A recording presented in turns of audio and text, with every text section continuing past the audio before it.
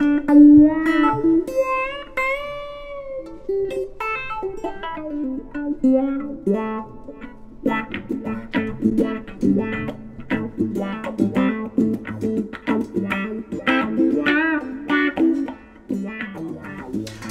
Daniel from Belfield Music.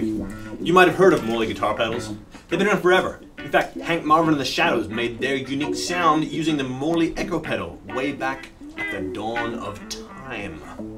Since then, they've only grown. The Morley brand is most famous for its wah and volume pedals, as well as the AB, ABC, and ABY pedals. And they use this crazy innovation called electro-optical circuitry in pretty much all of their pedals. Instead of using a potentiometer or like a rotary pot inside their wah pedal, which are notorious for wearing out, for getting crackly, getting noisy, and they can negatively affect your tone signal, Morley uses a light sensing resistor and a rolling shutter, which is smooth, durable, and sensitive.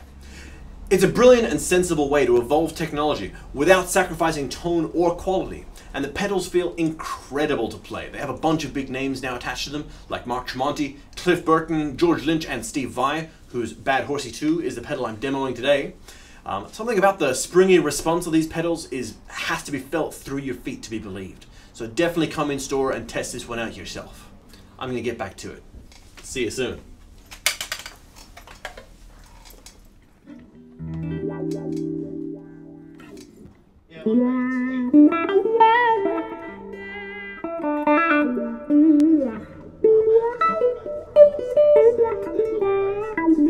Yeah.